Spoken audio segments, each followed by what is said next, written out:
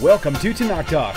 I am your host, wil'Liam Hall, broadcasting live out of Kingston, Texas, USA, with episode number 2 of the Talmud Exposed Underlight with Lon, the man Cherryholmes. Welcome back to the studio, my dear brother in crime. Brother in arms, brother in crime. Hi, how do you say that? What do you call it when you say that? Is a figure of speech? Partner in crime. Partners in crime. There we go. So yeah. So last week was actually really cool. It was very important information we discussed. It was very much a hit in my books, even if no one else liked it, because I'm your biggest fan. Oh, thank you. So anyway, for those tuning in for the first time, you can see in the beginning of episode 1, you'll be able to see a brief. I kind of put his testimony out there for you on things I thought you would find important. And so if you're kind of curious about this guy, but one thing we'll discuss just on the entry is he studied his Talmudic teachings through his rabbis in Dallas and Jerusalem. Where were you in? Tel Aviv. In Tel Aviv? Yeah, I studied at the University Beit Midrash program for 5 years straight. Okay. We studied 2 nights a week, and we covered about 7 or 8 of the tractates of the Talmud, as well as very specific portions as well. And it was all under an Orthodox context. And I remain to this day to be a studier of Talmud. I attend 2 Talmudic classes a week, one on Tractate Sanhedrin and the other on Tractate Yoma, which are there are 2 tractates. Tractate Sanhedrin's about the court systems and the jurisprudence of Jewish law, and Tractate Yoma is about the entire ceremony of Yom Kippur, and we've been studying these for years. So, awesome. Well, it's good to have you back here in the studio. And those for the times that you're not able to come, because you have about 8 shows we've got lined up, right? Yeah, I have 9 episode plans. Okay.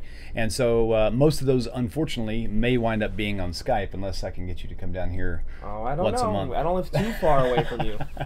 So so there you go. So with that being said, I guess we can get this thing kicked off, and got the Bible up there if we need to rotate back, and we're fixing to pull up your. Right, so the first thing I want to do is on YouTube, 2 weeks ago when we did our last broadcast, some people had some comments in YouTube, and one of the comments was that the last 20 minutes was rambling and they didn't understand the point. Oh. So I want to go back to the last lecture and re-clarify some things, okay? Okay, cool, yeah, it's perfect, yeah. So let's do Sounds that real good. quick. All right, go ahead.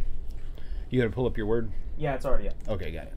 Okay, as you can see at the top, it says clarification from the last lecture. Okay, so last time, this is a story, you should review it. If you haven't seen it, just go back now and look at it. Or don't go back now. Go back later and look at it. But we want you to see it live. There was a whole thing about a rabbi trying to do miracles to prove his point, and at the very end, a voice from heaven comes down and says that this rabbi is correct.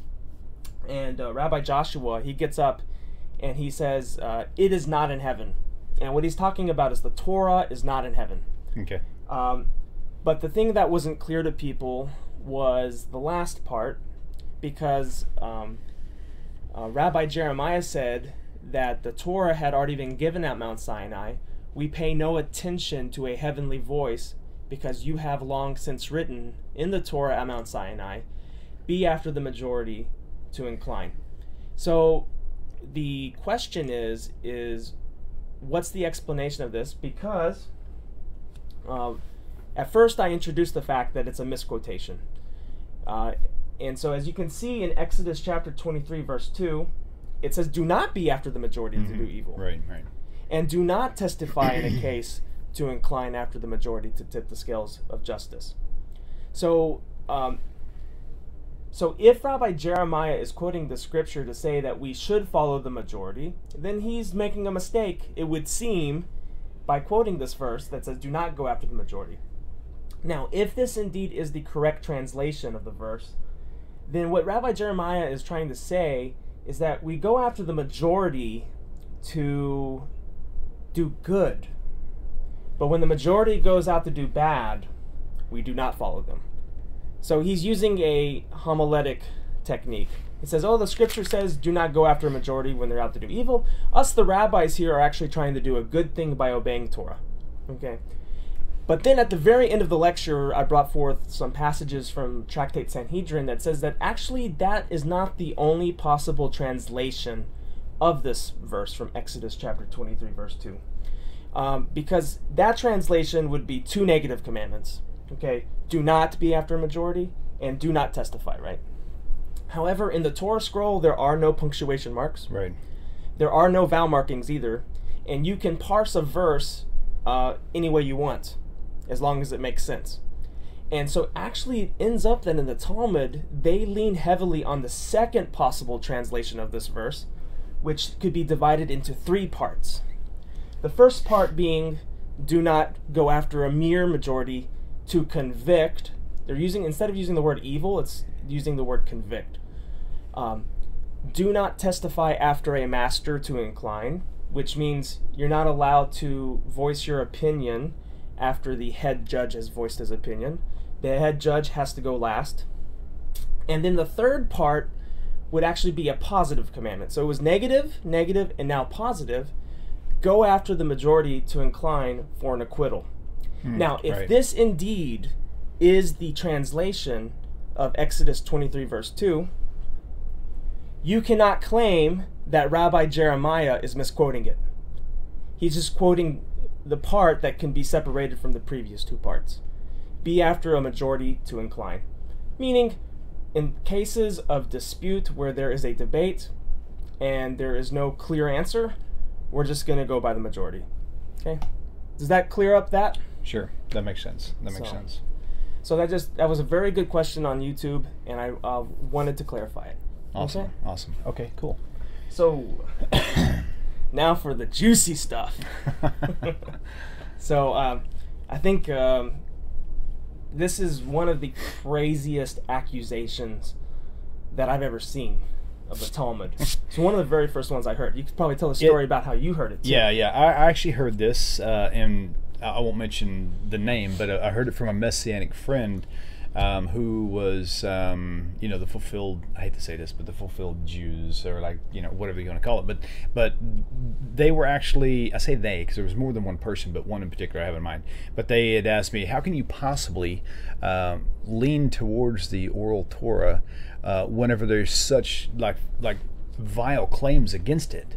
And I was like what? And then he mentioned this one, and I was thinking, my very first gut reaction would be like, it would be like it is with my wife. If somebody said something negative about my wife, my first gut reaction would not be like, oh good, now I've got something against him. I'd be like, you've got to be misunderstanding something.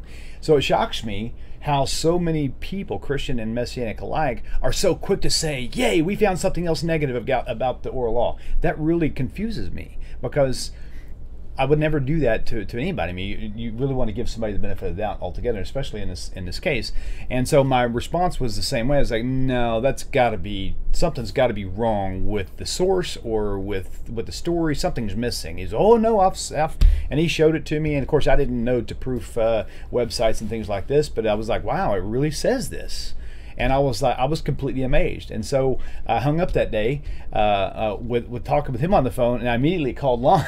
And fortunately, he had already discussed this and studied this out with his rabbi.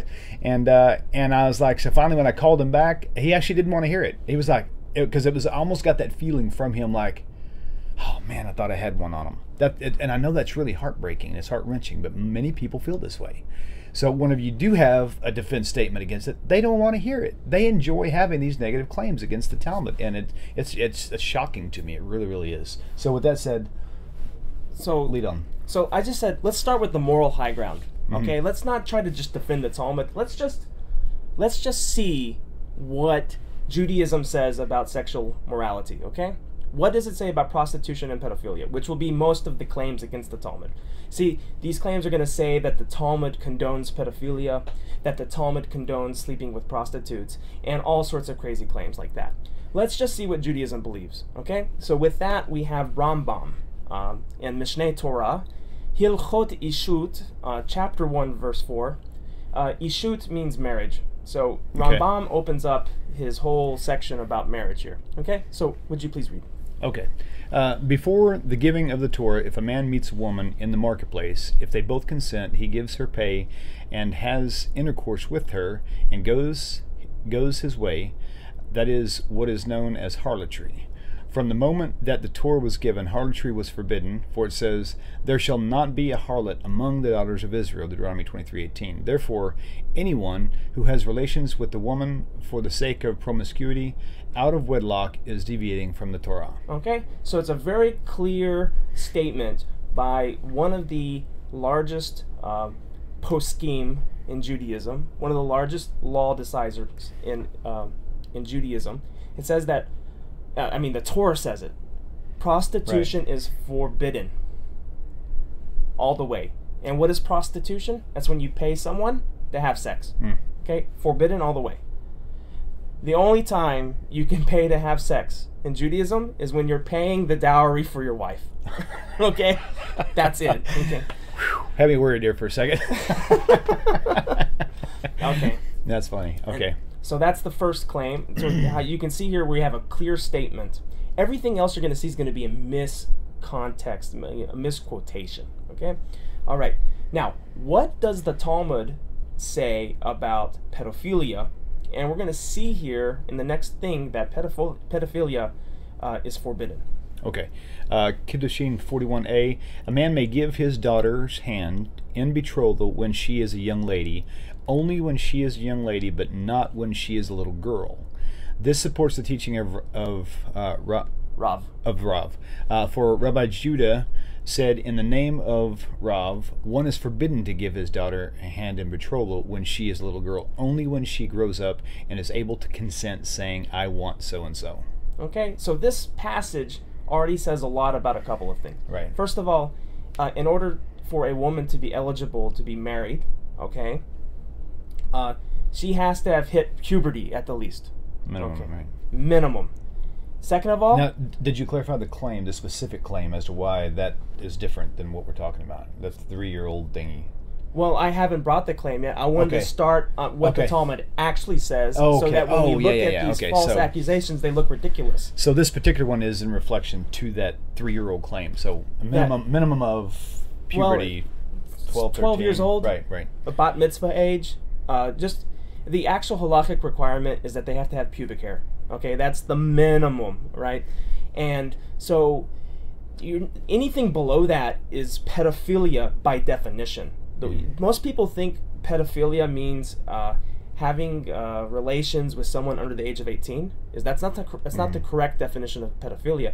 Pedophilia is having relations with somebody who is prepubescent. Gotcha. Okay. Gotcha. There's another word for love of teenagers and post-pubescent youth. Right, gotcha. I forget. I think it's ephebophilia or something along those lines. I don't remember.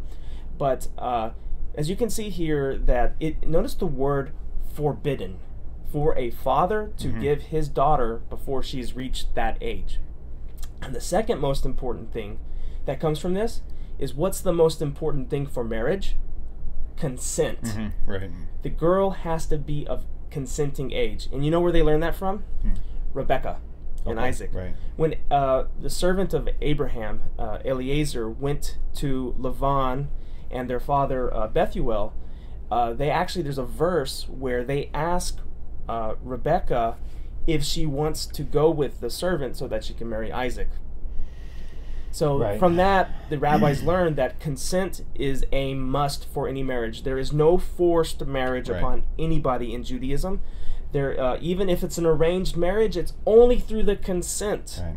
I mean, the father and mother can arrange all they want, but the moment that the girl says, I don't like this guy, it's over. But what about tradition? Well, that's actually, there you go. You can see through that very movie that her father did not give her hand in marriage to the butcher. Right. He refused it. Yeah. Because she would not consent. Right. Right. So, does that make it clear, Cleb? Definitely. So here's what you'll see on the internet. Okay, and you're going to see things like this most of the time.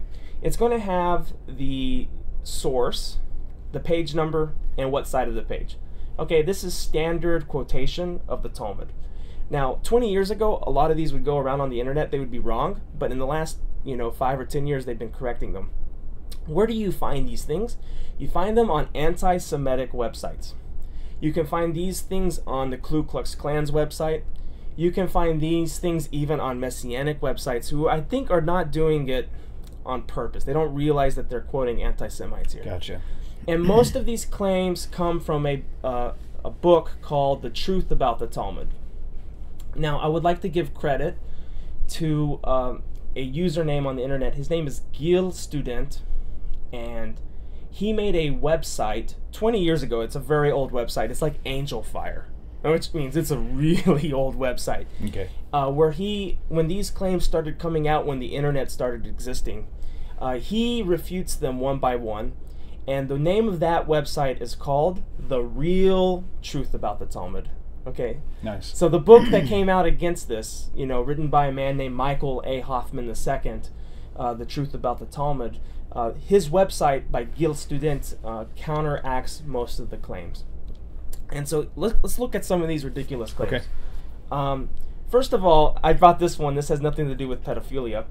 Bava Metzia 59b. Okay, this is what they say. A rabbi debates God and defeats him. God admits that the rabbi won the debate. Okay, does that sound familiar? That thing right there? I don't know. Rabbi debates God and defeats him, and God admits the rabbi won the debate. That's what we studied last time. That's Achnai's oven story. Oh. So you see how they're... God admits the rabbi won the debate. You see how they're quoting... I didn't know that was how... That's how they quote it. Really? Oh, no These way. are not quotations. These are accusations. Okay. I gotcha. So this first accusation that a rabbi debates God and defeats him, right. We spent an hour and 20 minutes on that in my last lecture. Look it up. Yeah. That's not what the story's about at all.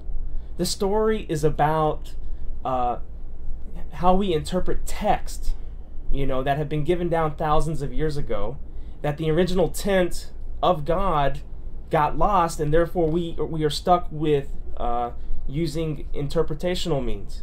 We don't listen to voices from God. There is no debate with God. There's only debate amongst scholars.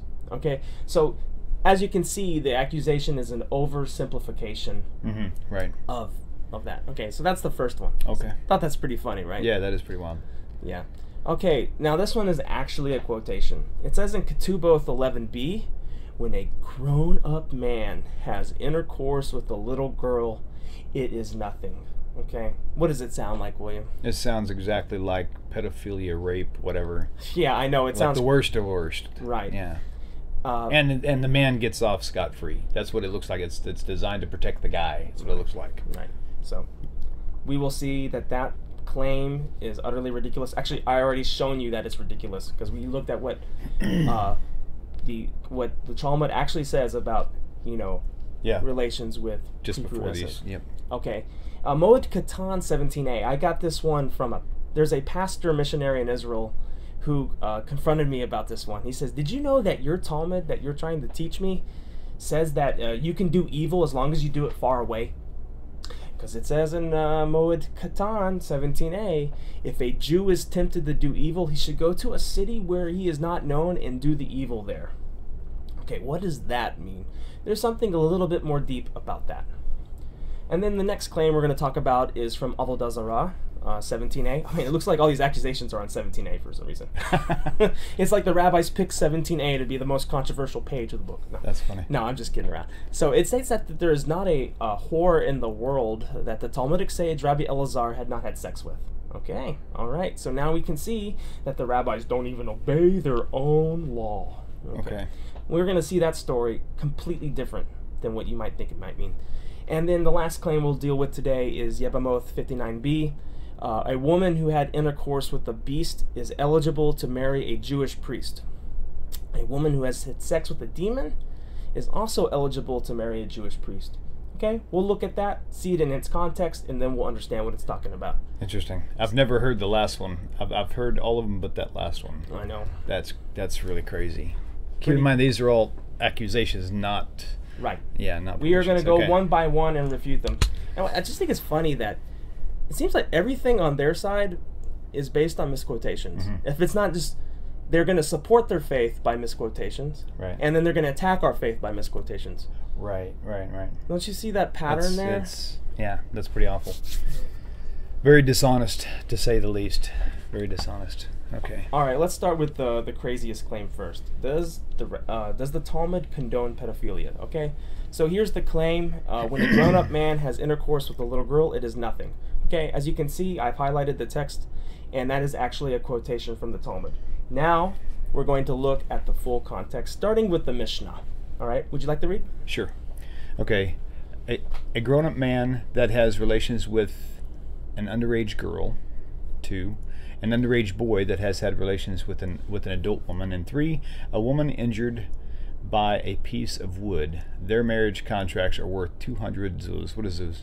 A zuz is a currency of ancient times. Okay. I was trying to look up what its modern day value would be. There's different methodologies of doing that, but it gets you nowhere. Okay, cool. According to Rabbi Meir, the sages disagree concerning the woman injured by a piece of wood. Her marriage contract is only worth a mana. That's like, I think that's a half a zuz. Okay, gotcha. And she cannot claim virginity. A convert, a captive, a servant who is redeemed, converted, or released past the age of 3 years and a day, their marriage contracts are worth a mana. Mane, how do you say that? A mane. Mane, and they cannot claim virginity. Okay, so the whole tractate, Ketubot, has one subject on its mind. It's a ketubah. Now, for those of you who do not know what ketubah is, ketubah literally means writing. It comes from the root word of katav, okay? It is the marriage contract that is signed between a husband and wife. And basically, this is what a ketubah is. If a man divorces his wife, he owes her post-marriage fees. What's that called in modern day law? Alimony or something. Right. He has to pay her payments because he was her main support, and now that she's no longer married with him, she has to get a paycheck from him. And so in Jewish law, there's a difference between a virgin and a non-virgin. A virgin, since it's her first marriage, or supposed to be her first marriage, is supposed to get 200 zuz on her contract. Okay, so if she happens to get divorced, God forbid, her ex-husband now owes her 200 zuz. Okay. Now, non-virgins, since it's supposed to be their second or third marriage, God forbid, they only get a contract that's up to a maneh. So basically half. A half a zuz, I do believe that is. Okay. Which is not very much at all. Okay. Now, these are halachic minimums. If the husband wants to do way more than that, he can. Right. So that's the context. It's talking about what will be the ketubah's value. Okay? So the Gemara, wait, let me explain some things. So an underage girl who has sexual relationships somehow. Okay? So notice that it's not talking about what should happen or the ideal. You know, the Talmud is a book of law. It is going to talk about different situations. So the little girl who, God forbid, has somehow had sexual relations as a minor, she can still get the 200 zuz contract because she was underage. And then also a woman who did not lose her virginity through sexual means, rather that somehow she got damaged by being hit by a wood stick or something like that. She can also claim 200 zuz, according to Rabbi Meir. The sages say that once a woman's been damaged in the nether parts, that it's too late to prove anything from it. Because here's what happened normally is it has to do with the blood on the marriage bed. That's the sign of virginity. Okay. And I know this is starting to get a little graphic, right, for a broadcast, but it's very important because these are really tough claims against the Talmud. And so once a woman is like damaged somehow and now she bleeds below due to the being hit by a wood or falling from a tree or whatever it may be, or riding on a horse too hard, So since she has trouble proving her virginity, that's where the debate is. Rabbi Meir says she can get the 200, and the rabbis say, well, since there's no evidence of her virginity anymore, she can only get a mane instead. Okay, so now let's look at the Gemara, where our statement is. Okay, Rava said it means this: an adult that has relations with an underage girl is nothing. It is as if he poked her eye with a finger. And an underage boy that has relations with an adult woman has made her as if she was injured by a piece of wood. The difference of opinion between Rabbi Meir and the sages is in concerns to the latter, if she is indeed considered as if injured by wood. Meaning this, so this is all it's saying. When someone has illicit relations with someone less than the age of 3, it does not affect her virginity. Right. So this statement is actually protecting her. So it's not protecting the man, it's protecting the little girl. Right, so that she can get 200 zoos on her ketubah as a minimum. Right. So it's protecting her. So it's saying, just because someone, God forbid, raped her, or if she was somehow seduced into something that she didn't understand, because she's less than the age of 3, then we consider that as she has not lost her virginity. Right, okay, gotcha. And it has to do with the healing aspect of a young toddler's body. Gotcha. So, is that clarified, or is it not 100% clear? No, I think it's probably clear to me because I've gone over it with you several times and I've heard other rabbis talk about it too. So, but if you guys have any questions that you'd like to have answered, you can put them right there on the YouTube chat, and we'll bring those in before we switch topics, or we'll try to double back if we can. So, but yeah, I think it makes sense. I mean, ultimately, like I said, the claim is that that the whole thing is it gives any man permission to violate a young child, and that's really ridiculous. It's absolutely abhorrent. And so it's as you mentioned before in the previous things that we read, it's completely forbidden for these things to take place. But in the case that it does, chas v'shalom, then this girl is protected. God's power and his edict says she is totally protected. So, Baruch Hashem. There was one word missing from that whole passage, the word mutar, and mutar in Hebrew means allowed. It didn't say it's allowed to do that. Right. The Talmud has to bring up hard cases so that the rabbis know what to do when the time comes that these things happen. The what ifs. So it's a horrible, unfathomable thing that someone under the age of 3 would have relations like that. But the Talmud has to bring it forth and say, well, what do we do now with her ketubah? Okay, did she lose her virginity or not? The rabbis, I think it's a very progressive view, say, no, she did not lose her virginity. It is nothing. That's what it means. It is nothing to her ketubah. Gotcha. Okay. Well, that was one of the ones that you called me on. Right, so. right. Which was the first one that this friend of mine had actually charged against it. So. All right, so now. All right, moving on. Now, did you know that the Talmud says that if you want to do evil, you have to go to a faraway place and do it? Or you can do evil as long as you go to a faraway place and do it. It's a permission. You can do this. Yeah. Well, let's see what the Talmud actually says. Okay. All right. Go ahead, William. Okay. Our sages taught, Rav Eli? Eli, yeah. Eli says that if a man sees that his evil inclination is overtaking him, and he should go to a place where people do not recognize him. He should wear black clothing and wrap himself in black. He should then do whatever his heart desires and not desecrate the name of heaven. Okay, so let's unwrap this a little bit, okay? Rabbi Eli says that if a man's evil inclination is overtaking him, it didn't say evil. Did you notice that? You see, the anti-Semites are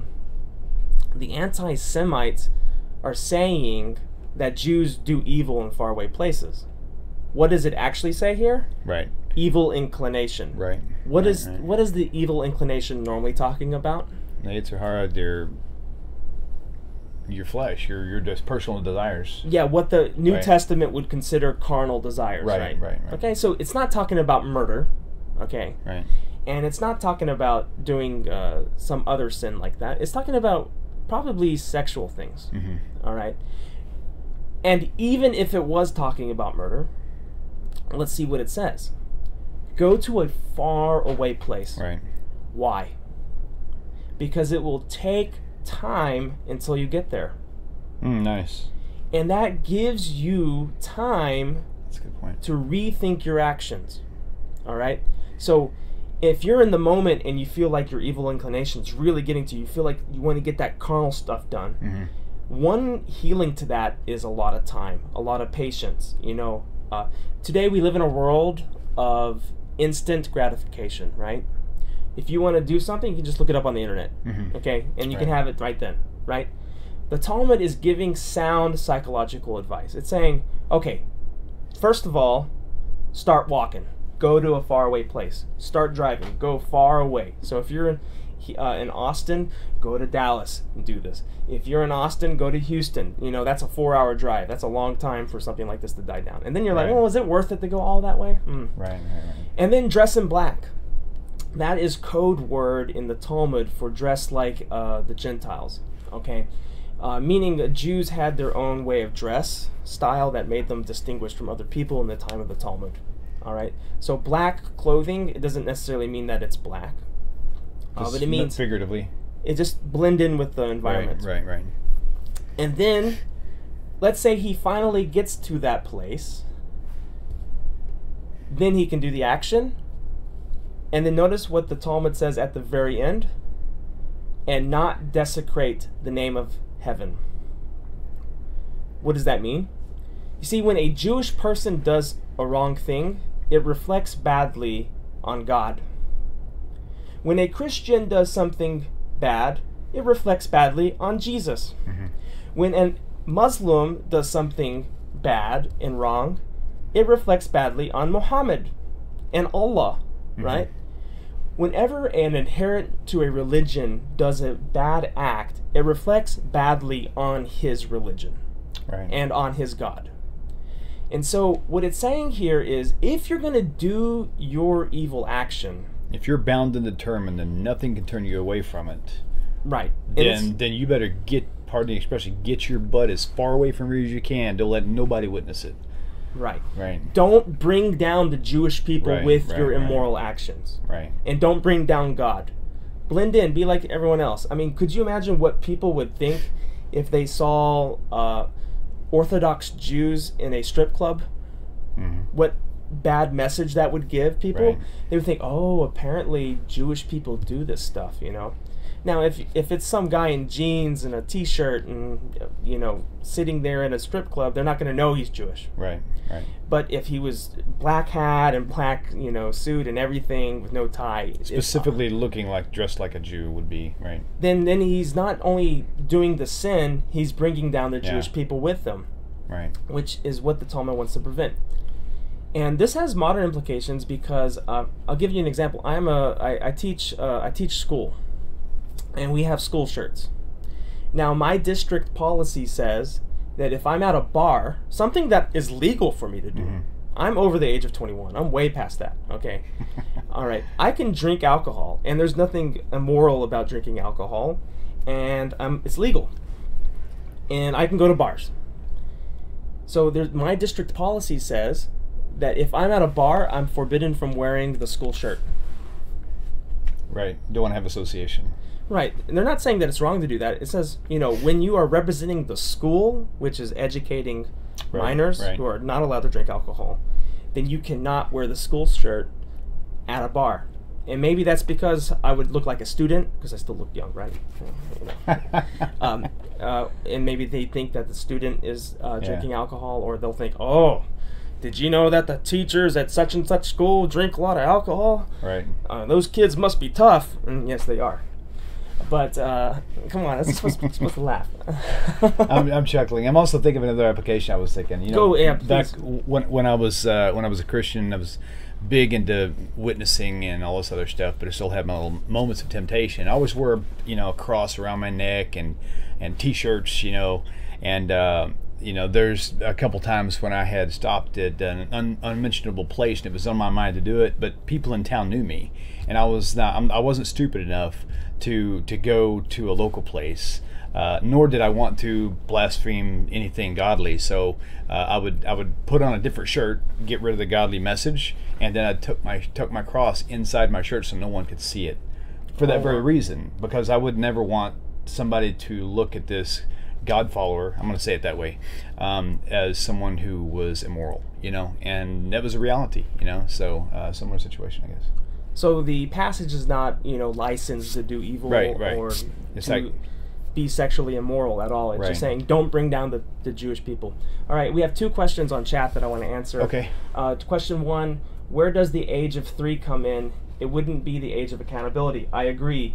As we read before, that it's about the age of 12 where you can marry off your daughter, right? So let's clarify where the age of 3 came from. So going back to the Gemara there, it says that at the very end of the Mishnah, a convert, a captive, and a servant who were redeemed, converted, or released past the age of 3 years. Okay, that's where the number 3 came from. Meaning that if a child somehow, God forbid, has relations before the age of 3, they can continue to claim virginity. Past the age of 3 into 12, if something bad happens, she can no longer claim virginity anymore. She is still innocent of the claim of being promiscuous, but she can no longer get the contract, just in the same way that someone who's been injured by a piece of wood cannot make the claim.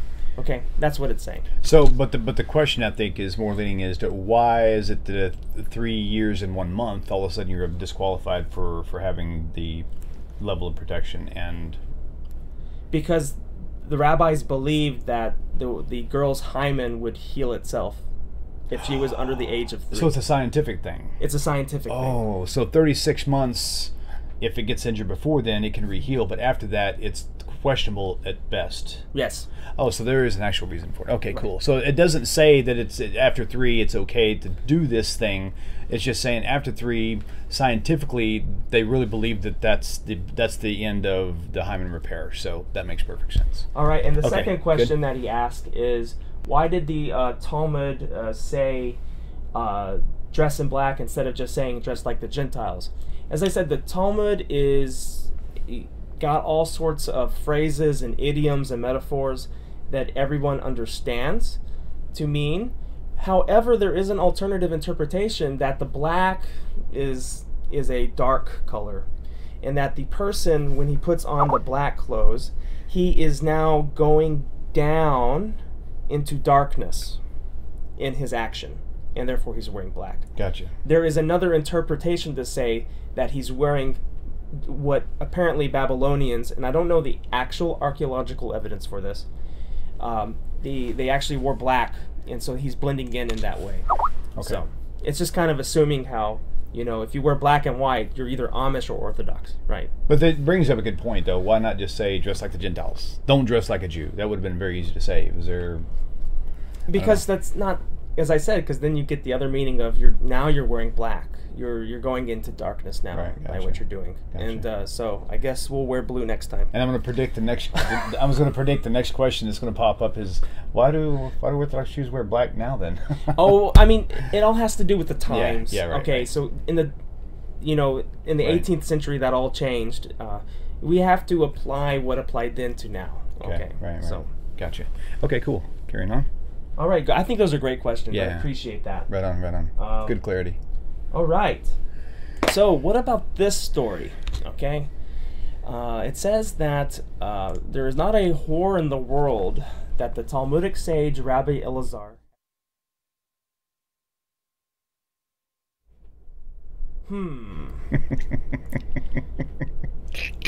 What's so funny? I'm sorry, that just cracks me up. I'm thinking, oh my gosh, how ridiculous can this actually be? But anyway, well, I'm sure it makes sense based on something written. Well, but just because context, one rabbi does something doesn't mean it's right.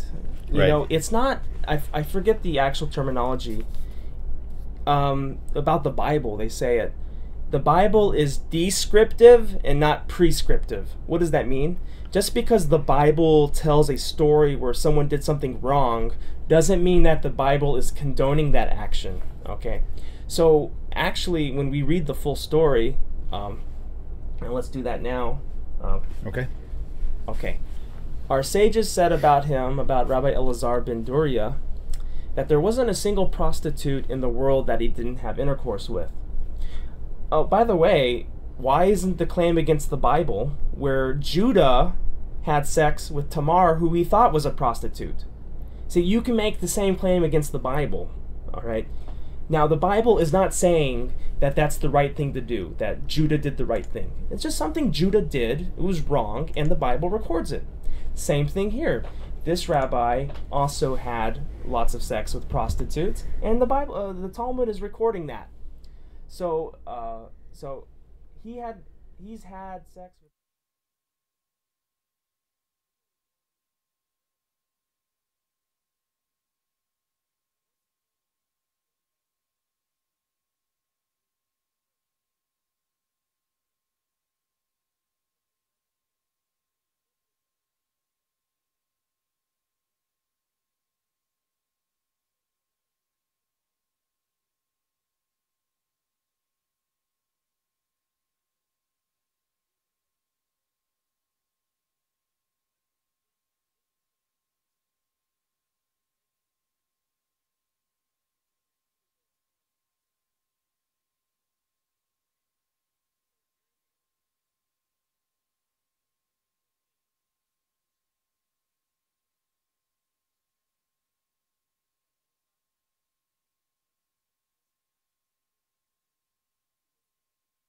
So will you, Elazar ben Doria, will never be received when you repent.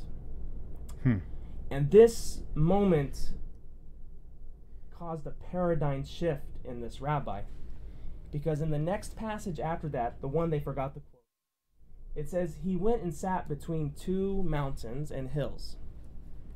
He said to the mountains and hills, ask for mercies on my behalf.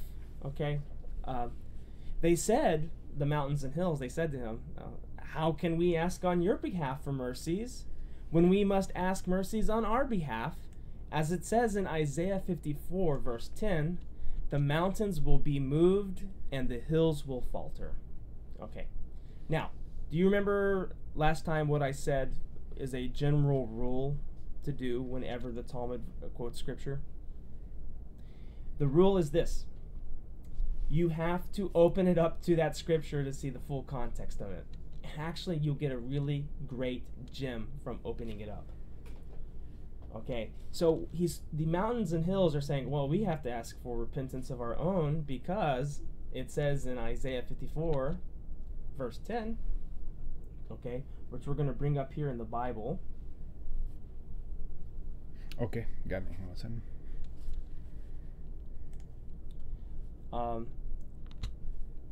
It says, for the mountains shall depart and the hills be removed. Okay, that's what the mountains and hills just said. But my kindness shall not depart from thee. Neither shall the covenant of my peace be removed, says the Lord that hath mercy on you. So basically the mountains are saying, hey, we will be destroyed in the end. But God's covenant with you, a human being, will continue to be a covenant of mercy. So don't ask us the hills and the mountains. Okay, so since the hills and the mountains now refuse, he then says in the next passage, heavens and earth, ask for mercies on my behalf. They said, how can we ask on your behalf when we must ask mercies on our behalf? As it says in Isaiah 51 verse 6, the heavens will vanish like smoke, and the earth will grow old like a garment. Okay, so the earth and heavens are like, man, we got to pray for ourselves. How can we pray for you, right? And so that's Isaiah 51 verse 6. So let's look that up now. Okay, Isaiah 51 6. Okay. Lift up your eyes to the heavens and look upon the earth beneath.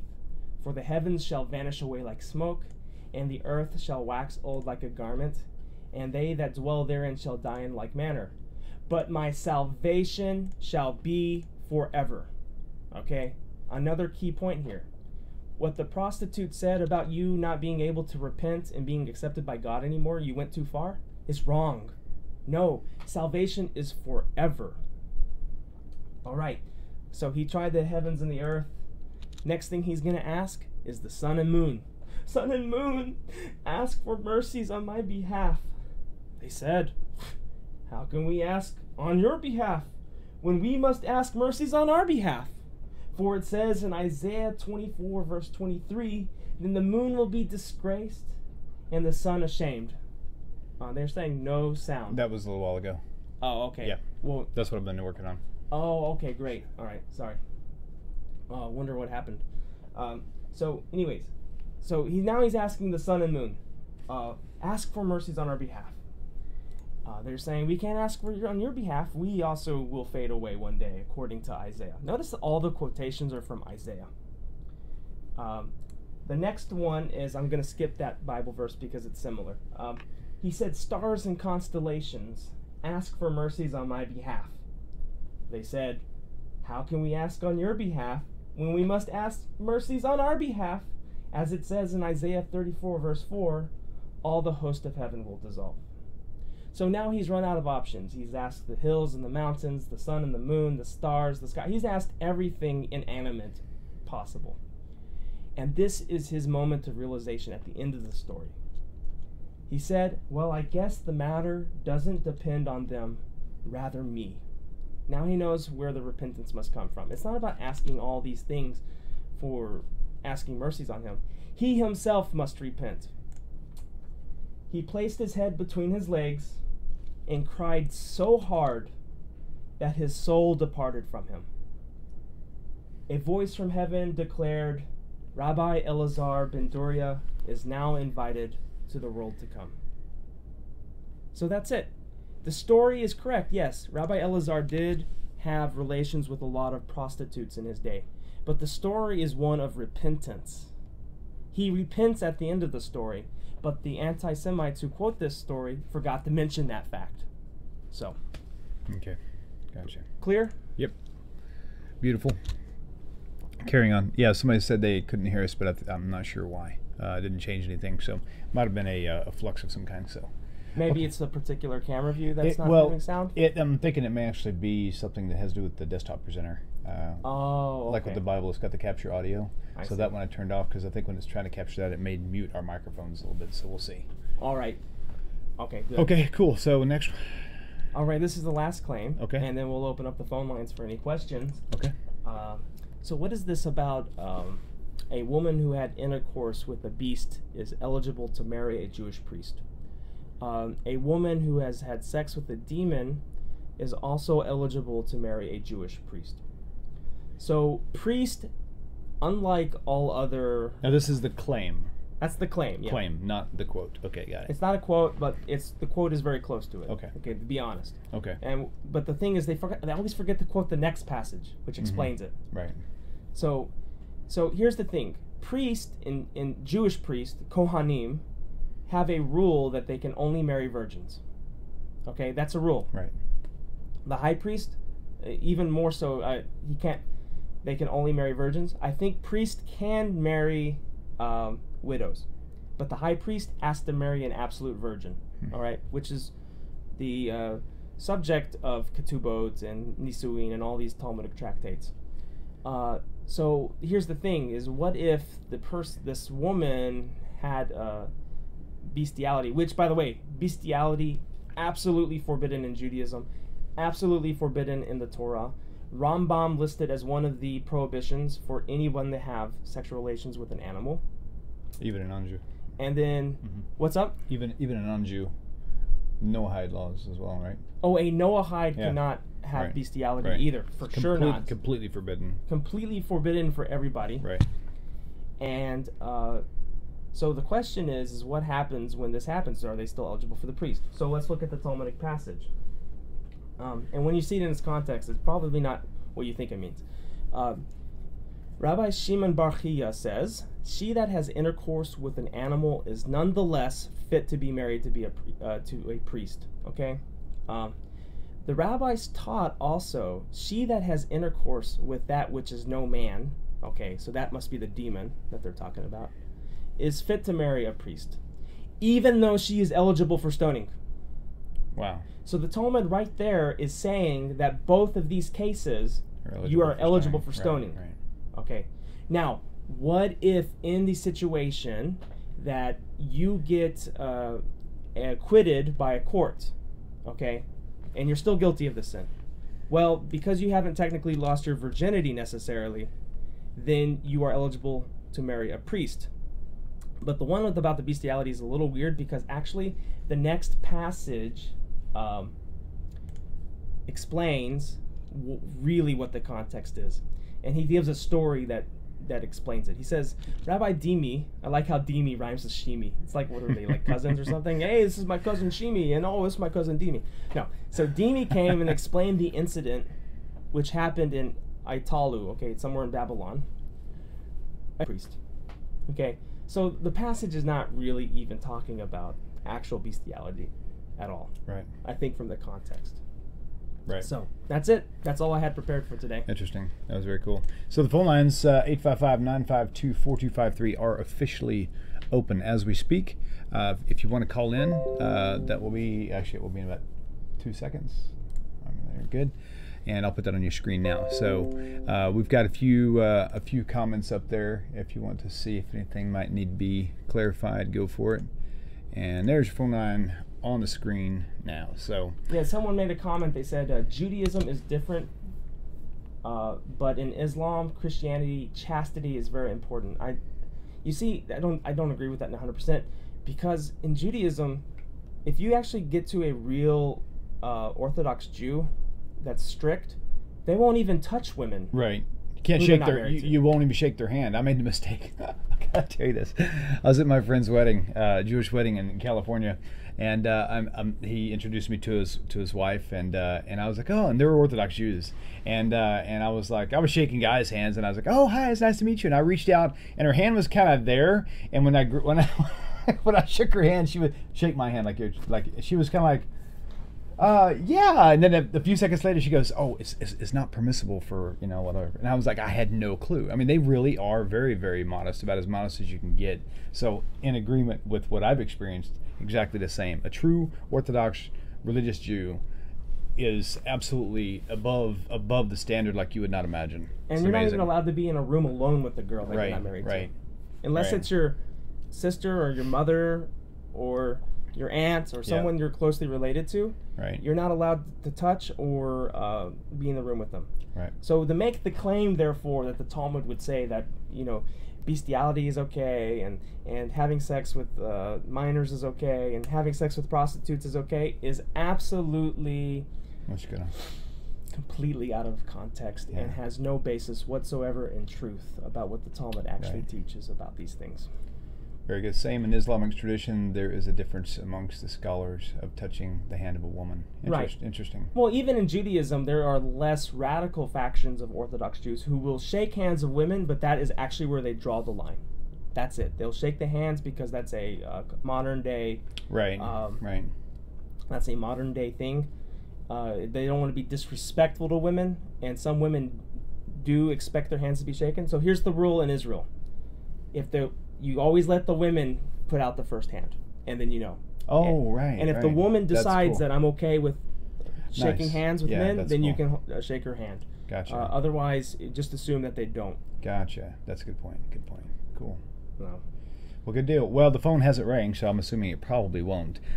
There's like, who wants to ask a question to this idiot? Hey, what's really funny is this all these topics that we're discussing are obviously very, very, very, very, very controversial in its sheer nature. But these are questions that people have questions about. But they're answers that most people really don't feel comfortable discussing them. And so out of the need to discuss them and to put all the false claims at bay, like seriously, I mean, enough childish nonsense, these have to be answered. And this is why the format that we've chosen to do this in. So, and I'm thankful for you to be willing to actually do that as well. So before we end, if you want to end or not, I learned that it's good to summarize everything in about 2 minutes. Okay. And let's go back to all the accusations. Okay. I'm going to go one by one and remind everybody. That's perfect. Good. Why they are. And then summarize. And summarize it for everybody. That sounds good. Okay. So if there's one thing you learned today, a rabbi debates God and defeats him. Check in last week. You'll get the answer to that question. When a grown-up man has intercourse with a little girl, it is nothing in claims to her virginity and her marriage contract. So it's actually a law that's protecting her right to get the full 200 zuzim on her marriage contract. Okay? And it's a statement to protect her. And why 3, not 4, not 5? Again, it's because of a scientific finding or belief that 3 years, that's why it sounded kind of funny, 3 years old, 36 months and younger, the hymen supposedly can reheal itself as if she was never violated to begin with. So 4 years old, not so much. So it's not like God respects a 3-year-old but doesn't a 4-year-old. It has nothing to do with that at all. It has to do with absolute sound choices and reasoning specifically for those ages. Right. And Moed Katan 17a, if a Jew is tempted to do evil, that's not really what it said in the Talmud. It says if his evil inclination is getting at him, his carnal desires, he should go to a faraway place so that he will change his mind through the process, blend in with the rest of society so that he doesn't look Jewish, and do the thing there so that it doesn't bring down God and the Jewish people with his evil action. Or that with makes his great sin. Sense, right? Okay. Avodah Zarah 17a. Yes, Rabbi Elazar had a lot of intercourse with prostitutes.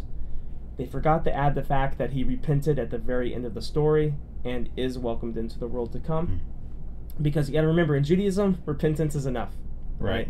It's enough, and especially when his repentance, basically, his distress was so tough that he died from his distress. Just the thought that he had sinned from God and had lost his world to come was enough for him to repent. And so what he went through is just like King David saying, I have sinned before the Lord. He says 2 words, Chatati la Hashem. I have sinned before the Lord. And he gets he gets forgiven immediately. Right. And the same thing here in this story. This rabbi repents in the story. And then 56b, it's not really talking about bestiality. It's talking about, an incident with an animal that might have caused her hymen to be broken. And it's forbidden to have bestiality and have sex with a demon. Okay, they are both eligible for stoning, but it does not affect their ability to marry a priest, of course, if they repent from their actions. Right, right, very good. Cool. Well, somebody had said, I guess Mystery says, yeah, this is very informative. Hope the show sticks around. Well, we know it'll go for at least 7 more episodes, so maybe past that we'll see. So next topic, which whenever it will be, it'll probably be more than a month from now. The next topic is, what does the Talmud say about Gentiles? Because a lot of people think that the Talmud is anti-Gentile and anti-Goy, and that the Talmud would even say that it's okay to steal from them and do bad things to them. So that will be dealt with next time. Interesting.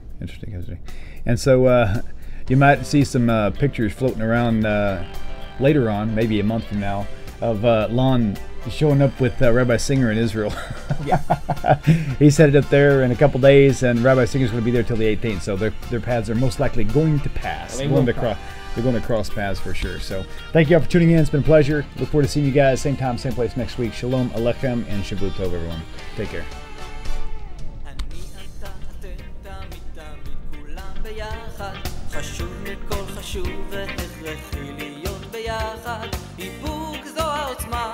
ויתור זו הגדולה, השאיפה והכמיהה. אני אתה אתם תמיד כולם ביחד, חשוב מכל חשוב והכרחי להיות ביחד.